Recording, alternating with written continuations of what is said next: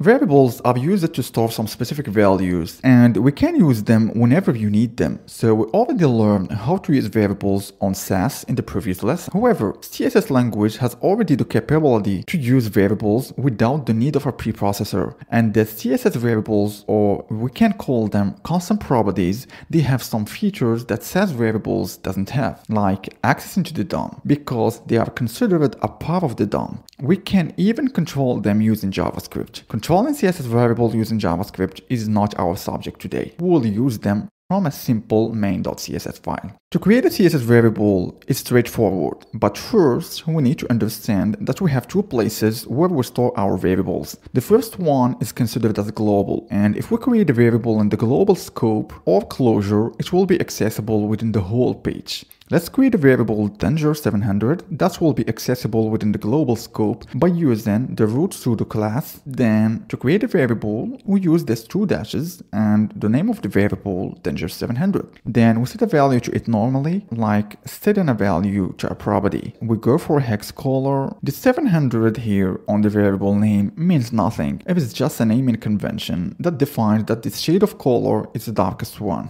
Let's replace this color from the style sheet with the variable danger700. We have one here at alert danger, and to set the variable danger700 to the color property, we need to use this function var. Then inside of the function, we add the variable danger700. This is the only way on how to set a variable to a property within CSS. Same goes for the btn danger selector and the hover pseudo class of the btn danger. We replace this value by the variable. Cool. We can do the same thing for the other colors. We create two other variables, danger200 and danger100, and we find these values and replace them within the file for both alert danger selectors and the btn danger hover pseudo class.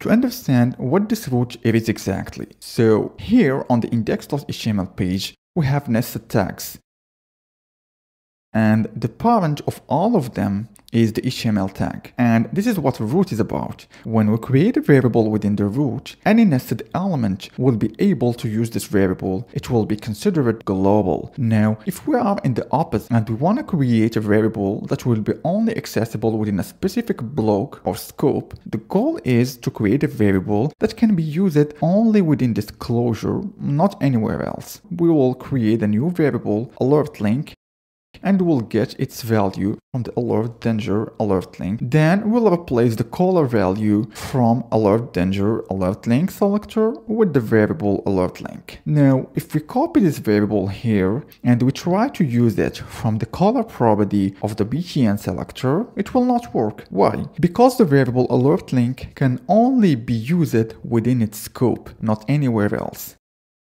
Let's return the button color initial value. If we want to use a variable alert link within the btn selector, we have two choices. Whether to create it on the root, which will be global, or create another variable alert link within the btn selector, which will be scope.